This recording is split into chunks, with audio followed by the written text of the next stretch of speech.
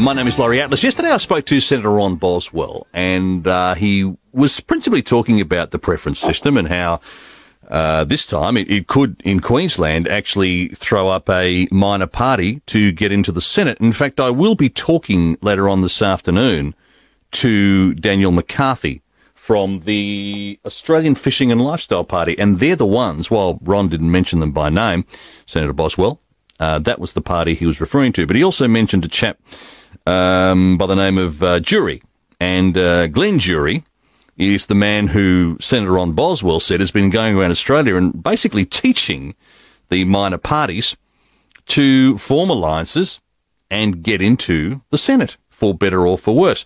And Glenn's ears were burning yesterday afternoon, weren't they, Glenn?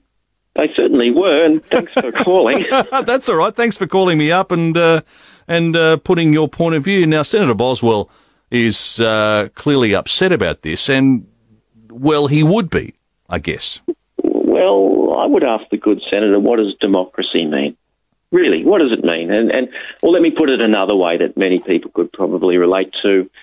The Coles Woolies duopoly around Australia and all of the, rightly so, fuss about that and forcing small businesses out of little towns. Yeah, the good senator is advocating the political version of that. Do we just have the two major parties? Is that what he wants, or does he want people who feel strongly about an issue, like the party you just mentioned, the Fishing and Lifestyle Party, who, and forgive me, I don't know exactly what they're about, but obviously they feel strongly about fishing issues. Should these people not be able to express themselves through the political process? And it has thrown up some strange ones, hasn't it? I assume you'd be aware, and I'll get to a very strange one that you pointed out to me off air in a minute. But as I said to Senator Boswell, it seems a bit of a shame, whether I agree with Senator Sarah Hanson-Young from the Greens or not. It seems a bit of a shame that she is being turfed probably by a party that's got about 1.5% of the vote, it appears. I don't know that party is responsible. Apart from Nick Xenophon changing his preferences around. Look, I think it's a bad time of the cycle for Senator Hanson-Young. Xenophon is up. He's a far more popular figure in South Australia than that of Sarah Hanson-Young. Forgive me if you're listening, good Senator Hanson-Young, but that is the case. She didn't poll well at the last election, and she went to preferences to get up. She's likely to poll perhaps, 30, 40% less this time. So is it that much? Is it? Yeah. Oh yeah, she's in a bad way. I don't believe she's got much chance of getting up at all. And it's not fair to suggest that a minor party is the reason for that. Now, but a minor party may take a seat, certainly. They're very upset, aren't they, the Nationals, with Bob Katter? They're very upset that Bob Katter is preferencing the Labor Party. They feel it's and Senator Boswell said to me on air basically that he is polite to Bob, but they really aren't friends anymore and haven't been since he walked out on the party. But they're very upset that he's preferencing the Labor Party. But also his constituents are very upset that he's preferencing the Labor Party. Well, look, that's a matter for Katter. But there are, what I'm saying is there are all sorts of deals, aren't there, Glenn, that are done. And there are very strange bedfellows. I mean, the Greens are, for want of a better expression, in bed with Clive Palmer, for heaven's sake, and they hate mining. Well, it's not just the Greens and Palmer. It's One Nation and the Greens. See, how does that happen? That just smacks of ridicularity to me. One Nation. That is a question for One Nation and a question for the Greens. Now, this is not the first time it's happened. The Greens actually elected Senator Nettle. Sorry, did I say the Greens?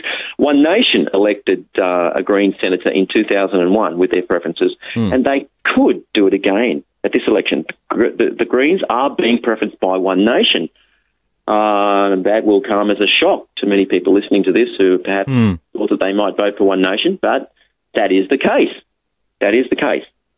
Is that not an umbrance against... it's not an umbrance against our democracy, but it's... How did Senator Boswell put it? Like-minded minor parties getting together for the greater good. I'm sure it's fine for Senator Ron Boswell to say that, because that means that... But is it true, Glenn, that if the minor parties are to be elected, do they have to get into bed with some strange people to do it? Well, look... Not necessarily. I headed up a group that has become known in the media as the Minor Parties Alliance, and in that group we have about 32 minor parties represented. Some of these groups have preference purely on philosophical or policy basis, if you like. Others have been very, very pragmatic and done what the Senator would refer to as perhaps deals with the devil. And others are a bit of a mix. And surely in a democracy, this is all a good thing. We have a freedom of choice at the end of the day. I mean, what does the good senator want?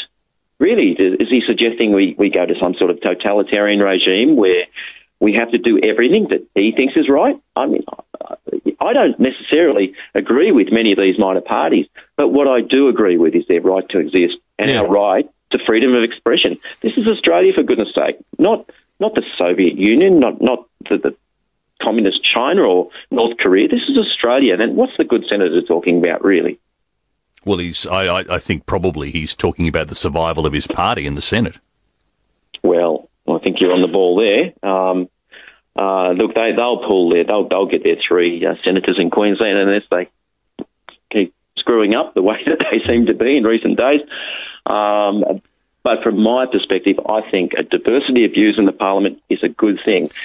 So if you are doing what Senator Boswell is doing, and I'm not here to judge, but if you are going around in your capacity, Glenn, as the part of the minor parties alliance and allowing, giving them a strategy to actually get into the Senate rather than just distribute preferences around, what do you think this election will throw up, if any, as far as independent senators are concerned? What are you expecting? Gee, it's a bit of a mess. There's so many groups running, and so many of these groups are new. Some of them have done, as you've suggested, some unusual deals. But if 4 of them get up around the country, and these 4 of them get up at the expense of people from the left, that is either the Labor Party or the Greens, then they will have the balance of power. It's that simple. Now, that's a possibility. But unlikely. Depend. Well, no. It depends on the dynamic between the major parties. It depends if the door's open in each state. If we talk about Queensland as an example, it is likely that the LNP will pull 3 senators. They will get 3 senators out of this. Yep. It is unlikely that their 4th will get up, and Labor will probably pick up 2. The Greens will more than likely miss out on that last spot, unless one nation elects them with their preferences. This is all possible. But I think that the last position will be open to a minor party, and it most likely will probably be the Australian Fishing and Lifestyle Party. Katter has got a chance if his primary vote is around 5%. Palmer less so, because he is not chose not to be in the minor parties alliance. Therefore, he is not getting a good preference flow. Palmer will have to be well over 8% in the Senate to have any chance of getting elected, and I don't think that's a reality, quite frankly. Any chance in the House of Reps for Clive Palmer, just out of interest? Look, I think he may have influence over who gets up and who does not in a number of marginal seats. But the strategy that's been employed by that group this time around, I don't think is a winning strategy. All right, well, it's interesting. It's politics. Sorry, carry on. I'm sorry. Politics is a long apprenticeship. You can't just come into it at the last minute and expect to win seats. If Mr. Palmer wishes to win a seat, then I would strongly suggest to him he start with the Senate and develop a refined and smart strategy combined with his resources. Next time around he could have a big influence. I mean, talk about balance of power. If there's a double dissolution and Palmer's still around and he does it smart, well, who knows? What do you think, Glenn? Glenn Druery is with us, and he was mentioned yesterday in an interview I did with Senator Ron Boswell, part of the minor party alliance. What do you think is the long-term future of the Greens, with all these other minor parties around now doing deals? I think let's look at how the Greens got there. Apart from Tasmania and a couple of other isolated instances, they've never pulled a quota in their own right. That is, they've never pulled that 14.29% to win a seat without preferential support. So why now do we have the Greens with the balance of power with 9 members in the Senate? That's because the Labor Party have supported them election after election after election. Now, there are those in the Labor Party that are waking up and saying, hey, this Labor-Green alliance, it's not working. Every time the Greens win a seat, every time the Greens kick a goal, it's at the expense of someone from the Labor Party. You cannot have someone from the left in the Greens win a seat and then expect someone else from the left in the Labor Party to also win a seat. So the Labor Party machine is waking up to this, and your question is what is the future of the Greens, I would say ask the Labor Party, how much longer will they continue to preference the Greens? Because when they stop, when the Labor Party gets out of bed with the Greens will be limited to, in the longer term, perhaps just 2 senators, and they will come out of Tasmania, possibly 3. We might see one get up in Victoria or one of the other states. But the wedge has been put in the crack, if you like, in that the Labor Party at this election have preferenced Qatar in Queensland, and then, interestingly enough, the party that you've mentioned, the Australian Fishing and Lifestyle Party. So either of those 2 groups get up on Labor Party preferences, there may be a precedent there, and the Labor Party might climb out of this long-term operation that they've had with the Australian Greens. And Anthony, then the Greens are in big trouble. Yeah, I don't care particularly, but I'm a bit worried for them long-term, to be honest. Well, you know what? Let me just say something on that point. I personally don't agree with the Greens' policies. Mostly, I don't agree. And I would say this in regards to what the good Senator Boswell is suggesting with what I'm doing in educating the minor parties. While I don't support the Greens, I absolutely support their right to exist. Absolutely. Do you, Anthony Green, who's probably one of the great analysers of elections, he thinks this preferential system, this version that we have in Australia, is patently ridiculous. Do you agree with that or not?